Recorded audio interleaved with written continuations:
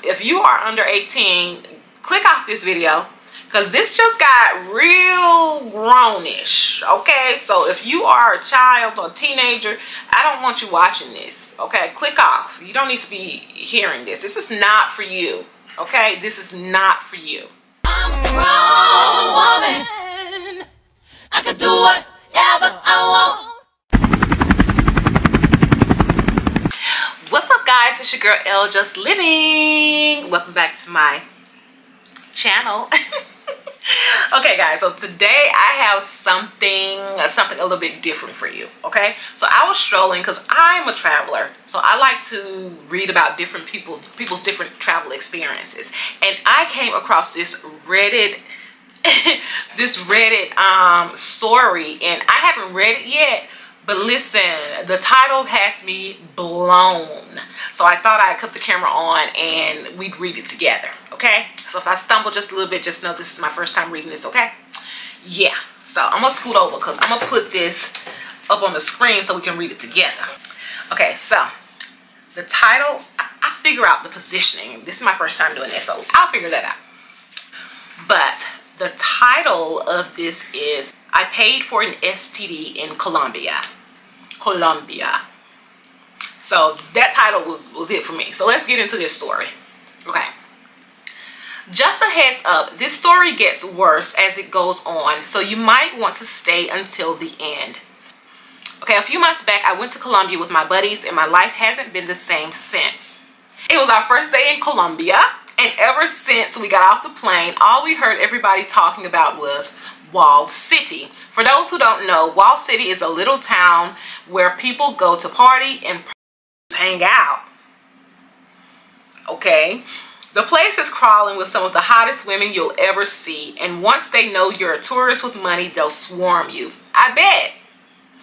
I'm not a person who has ever paid for, and I never thought I would, since I'm a tall, handsome, and charming guy who's always had a way with the ladies, if I do say so myself. But for the first time ever, I decided to try it since everybody in the city was doing it, and it was literally the norm in Colombia. I don't know if I believe that you tall, handsome, and attractive like that, because you wouldn't have been fazed by all this, because all the girls be throwing at you all the time. You'll be used to it. But now you just want to do it just because everybody else doing it. Okay. Sleeping with beautiful women was never a problem for me, but I was on vacation, and in Wall City, all the females are literally prostitutes or girls on vacation with their man. Handsome guys that used to getting thrown at them are not like intrigued by prostitutes, because they're like they have the option to be choosy. Okay, I'm gonna get over that, and I'm gonna keep on with the story. I'm sure I could have found other tourists like myself, but the sexiest girls out there are not having for free, because that's how they make a living, or so the tour guide told me and my friends. I found the hottest girl I could, and she told me her hourly rate was $200 USD, and she charged $300 for the whole night. And at this time, it was around 2 a.m., so I figured I might as well spend the extra $100 and have her until the morning. I paid for a $50 motel that we could stay in for 5 hours and got us a bottle of some Colombian vodka that I can't even remember the name of to save my life. Once we got in the motel, we drank most of the bottle, but I was still fully functional. You can say I was the right amount of drunk, not sloppy, but not sober. After we finished drinking, she insisted we take a quick shower, which we did. Then we got right into it after that. She was sitting on the bed with my, she was sitting on the bed playing. Then I put the condom on, and she proceeded to give me the Gawk Gawk 3000 while trying to stick her finger in a place a guy shouldn't be touched. Oh, this just got rated too much. She quickly stopped after realizing I didn't like it and just continued giving me the Gawk until I turned her around and went to town.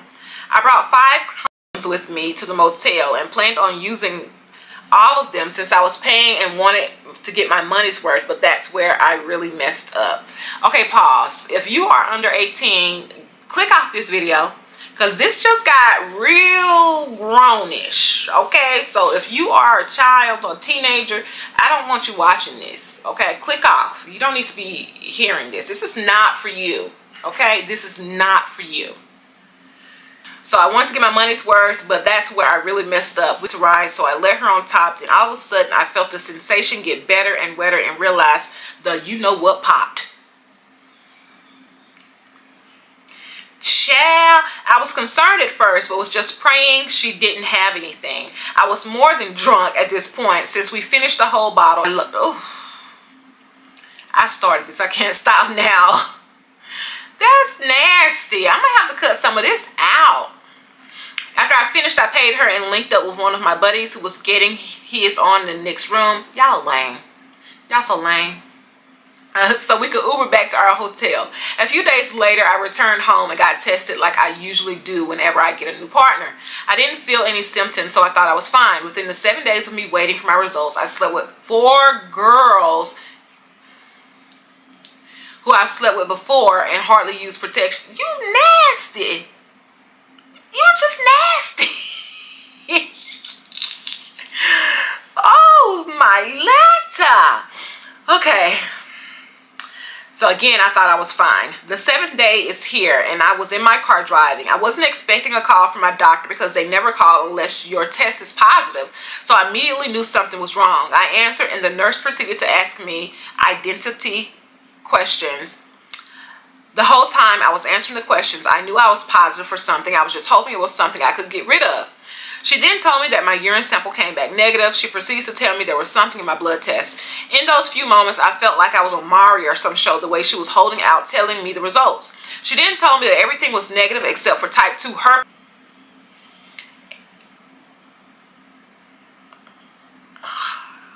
And you were with 4 women in a week for other. In that very moment, my heart sank and my world changed forever. I bet it did. I'm assuming they recently had other partners and just didn't know who gave it to them. Oh, you thought they were like you, just one of those get arounds. I'm assuming they recently had other partners and just didn't know who gave it to them. So I wasn't going to be the bearer of bad news. And if it was a chance they didn't have it, I didn't want them to know I had it. But they all just slowly removed themselves out of my life without talking to me about it. I know the right thing to do would be to have told them, but I just don't have it in me as effed up as it sounds. Yeah, it's pretty mad. It's pretty messed up. And you know, if they had it and they are not sure about it either, then they're kind of messed up too for not telling you as well. All y'all messed up. But you probably the worst. I didn't want to be the a-hole who they hated because I changed their lives forever, even though I am. I lay in bed every night thinking about how messed up of a person I am, because those girls are good people and they were possibly severely affected by a stupid decision I made out of lust. I used to have multiple partners, multiple thingy things, multiple times a week, but since that phone call, which was almost a year ago, I haven't touched a woman because I no longer have the urge to. I bet. Mostly because I'm so depressed and ashamed of the person I am now. I feel disgusting and selfish for what I did, and I couldn't live with myself knowing I infected someone else, especially now that I know I have it. I miss my old life. I miss not having to worry about infecting someone else, but at the end of the day, I just keep remembering I did it to myself, and there's no turning back now. Looking back on it, I was really playing Russian roulette by sleeping with all those girls unprotected, but I know for a fact I didn't get it from them because I got tested right before I went to Colombia and everything was negative. How ironic is it that I never had an S and the first one I get is one I can't get rid of? I'm just thankful it's not has it. The universe sure has a way of humbling you. I didn't come on here looking for sympathy. I just came to share my story and get this off my chest somehow because I haven't told a soul, and also to spread awareness on prostitutes. It's not worth it. It's not worth it, guys. Don't lose the best parts of your life over 1 or 5 like me. Moral of the story is, do not pay for play, especially not in Colombia. Most of the women there are illegals from Venezuela who haven't been checked years, possibly never in their lives. But if you're going to take that chance, just remember that 2 and 3 will have some kind of faith. Thank you guys for listening, and let me know if you want an update. An update on what? I mean, you just as bad as the women, the if you ask me. You kind of a free one. Child. All right, so let me see what some of these comments say. Me personally, I think the story is a bit interesting. I've kind of already given my opinion of this person and their story as I was going through, because as I told you, this is my first time reading it with you. So some things a little off about the story, some things I don't really trust. But let's get into some of these comments. Somebody said, I just got back from Colombia. You got ripped off. I only paid $150 a night. Okay. Someone says, you did not get it from Colombia, bro. It takes months for the first contact to test positive. Basically, you, if anything, you probably gave it to the old girl who you claim gave it to you. Someone says, I'm praying for you. Someone says, that sucks, bro. That's the nature of the beast, though. My buddy paid $300 to lose his virginity, and he caught the clap at the same time, bro. You should have told you should have told those girls, because they could possibly infect others. That's a very selfish decision you made and shows your true colors. If you actually felt apologetic, you need to tell those girls, because they could spread it to so many other people. That's true. And who's to know if they stop talking to you for that reason? Maybe they stopped talking to you because maybe they found out you're dealing with too many people. Maybe they found out you found someone else they want to deal with and not you. You know, who's to say what the reason is? So you definitely should tell them, especially if you know that you for sure have it. Not to make you feel better, because you should have told those ladies. But if you didn't have an outbreak, it is way less likely that you spread it to them.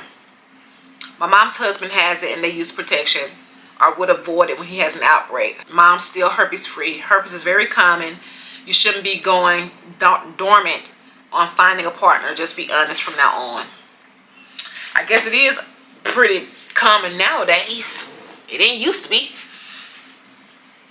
Someone says, how could you engage in such risky behavior, then have it with no protection with so many people? You probably hurt so many people here. Horrible. Someone else says, you probably already had it. You gave it to her. That stuff stays dormant 10 to 15 years. Y'all know, I'm new to this. This is new information. All right, someone says, all parts of this story sound cap. First of all, I got to hear what this person has to say. First of all, you go so much into how great you look and how many women you get. Yet the chick in Colombia you go home with charge you $200 an hour. Thank you. That's what I was saying. But you the man? Okay, that's not even remotely adding up. Girls go for $100 an hour or lower. How y'all know this? How do y'all know this? And all night, yeah, some chicks might say 1 million pesos all night, but they're literally expecting you to negotiate down from that. And I'm talking 9 or 10. Man, how y'all know? How? So while you're all night, $300 is somewhat believable, but still high for 2023. That rate is making your entire story sound like a lie, especially for such a tall, handsome, and charming guy like you. Man, whatever. You said you had did it again 5 times from 3 to 7. How lame are you? Because no way a chick could even handle an onslaught from me 5 times in this one. You know, I did call him lame too. This person just going in. They wrote a whole essay. I'm going to skip to the end of this person's rant, but they're going in on every part of this dude's story. All right, but the hurt thing, you claim within 7 days you found out the news. So let's say 5 days of incubation period. All sound like you know nothing about STDs. First of all, you wrote this basically to say don't go to Colombia because 2 out of 3 chicks have STD. The only people you had consistently sex with were 4 American girls. The fact is you don't know when you got it, and you definitely don't know who. I agree with that part. I'm not going to read all this. I think that's enough of it. Y'all let me know what you think about this story down in the comments. Do you believe this person? Like, is this real? There's some cap in some of this. He could have made the whole story up for all I know. But the whole part of being tall, handsome, and then spending all that money on some tells me you lying. Something's not right with this story. If you're not tall, handsome, you're just trying to put on like you are, or you really think that in your head, or this story is all cap, as the last person that I read said. Y'all let me know what y'all think about this person's story down in the comment below. And hey, if you know any other stories that you would like me to comment on and share with the rest of the family, let me know down in the comments below, okay? And I will look it up. I'll send me a link or something on IG. I'll be returning to IG January 2024 at some point. That's it, guys. If you like my stories, let me know down below. All right, if you are a returning viewer, returning subscriber, if you're a returning subscriber, you're the real MVP, baby. Without you, there is no me. I love you. If you're a returning viewer, that means you've seen a video before but you haven't hit subscribe yet. What you waiting for? Go ahead and hit that subscribe button right now. It should be lighting up for you. Just boom, boom, boom, boom. You know, like a heartbeat. Well, not that fast. There we go. And if you are brand new, you know what to do. Hit the subscribe button for your girl. And this is for everybody, new, returning, forever supporter, all of y'all. Make sure you have hit that like button for your girl. Okay, so YouTube can push my video out to more fun people. To more fun people to join the family, because you know we all over here, we're about family fun and flights over here. That's it. As always, it's your girl L, just living. Love you bunches. Bye bye.